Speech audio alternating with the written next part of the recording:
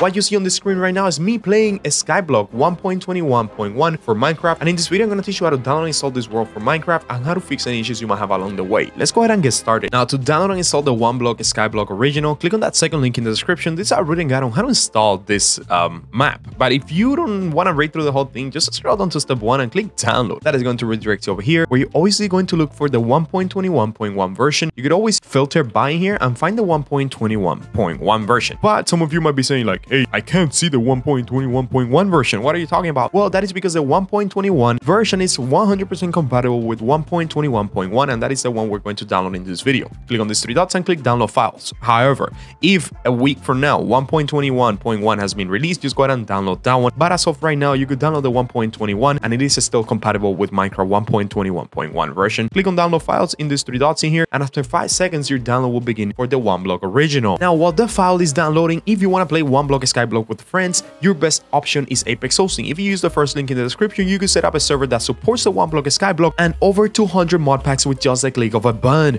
They will actually give you 25% off if you use the link in the description. And something that I personally love about Apex Hosting, besides their server being hosted online so you don't have to worry about port forwarding, keeping your computer on all the time or anything like that, is that they have locations all around the world so you don't have to worry about lagging. Something else that I love about Apex Hosting is that you could create the server console, and not only that, but you could access the server console through your phone, meaning that you could be away from the house like a Walmart or something and still be able to handle your server, kick people out, change the settings, whatever you want to do, you could do so through your phone. That's something that you only get with Apex Hosting. So again, if you want to play OneBlock Skyblock with friends, go ahead and click that first link in the description. And now let's keep going with the tutorial. Now, once the world downloaded or the OneBlock Skyblock downloaded, let's go ahead and drag and drop it into our desktop. It should be a zip file as you can see here, but don't worry because that is something we're going to change in a bit. Now let's go ahead and open our Minecraft launcher. Now, with the Minecraft launcher open and 1.21.1 selected in here, I want you to head over to installations, and in here let's go ahead and make sure we only see the latest release 1.21.1 version. I mean, you can see the modded ones. I'm just trying not to make it confusing for you all, right? So just find the 1.21.1 version, vanilla version of the game in here, latest release, hover over it, and you're gonna click on this little folder that appears right next to the play button.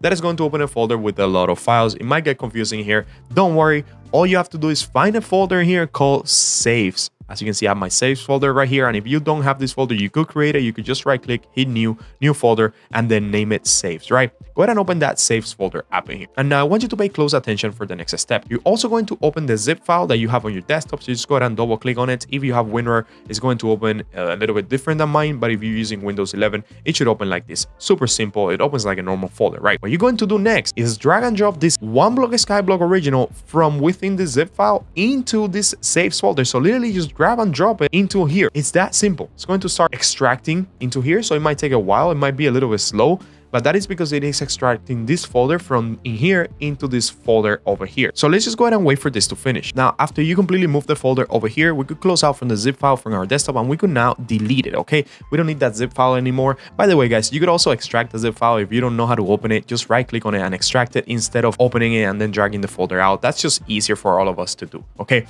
Now, make sure that once you have this folder here, the OneBlock that we just added in here, go ahead and open it up and make sure you have all these files in here. That's what I want you to do. Make sure you open that folder and all the files are here. Now we could actually rename this folder that we just added into something like OneBlock Skyblock 1.21.1. It's just gonna be easier for us to find it once we're playing the game.